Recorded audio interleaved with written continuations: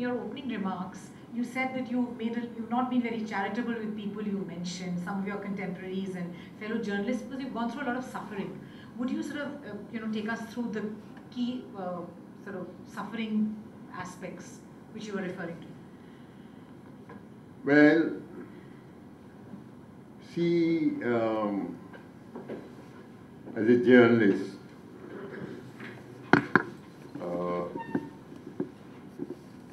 I was 35 years in the field. And of course, I may say I got the due in the sense that whatever I wrote, people read, etc. But there was a lot of jealousy, there was a lot of heartburning. That probably would be today even, that I wouldn't say that. No, but the treatment, for example, you said Nihal Singh. Nihal Singh is a very good friend.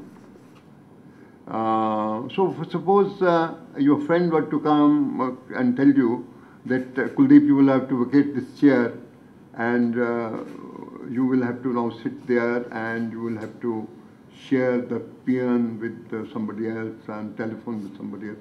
It hurts you as a friend. I mean, it's not really... Irani had told him to do all these things. This is also... So this hurts you. That is what I'm saying. Also, I thought, I imagined that in the Statesman, I was also, as daily editor, I made editor.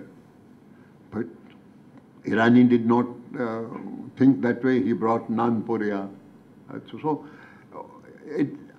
always we aspire for number one position to go. Now, you can say they didn't think you competent enough. Yes, maybe. But all of us, even though we are incompetent, do aspire for certain things. So that way, when I say it, also suffering also during the emergency, how that the family, nobody met my family, we didn't have any money, and how two persons were allowed to meet you from the family after a fortnight. And my son, eldest son, came from Kanpur, especially I have two sons.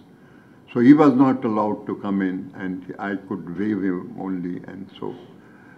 I would say something comes, I wouldn't say bitterness, maybe sometime, but